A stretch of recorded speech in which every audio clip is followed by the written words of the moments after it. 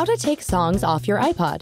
While it's easy to add songs to Apple's iPod Nano, Mini, Touch, Shuffle, and Classic iPod, it can be a bit trickier taking off individual tunes. You will need an iPod and a computer with iTunes software. Step 1. Connect your iPod to your computer.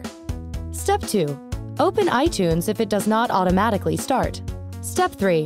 Select your iPod's icon from the source list. Click on iPod Options and select Manually Manage Songs and Playlists.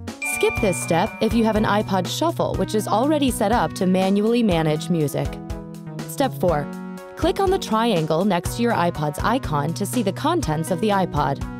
Step 5. Select the songs you want to delete from the list and then hit the Delete key. Any songs deleted from your iPod's hard drive will still be in your iTunes library folder.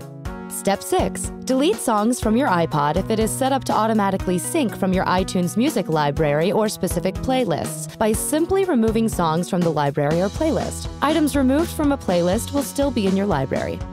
Did you know? Apple launched an iPod Nano with a built-in FM radio and video camera at the end of 2009.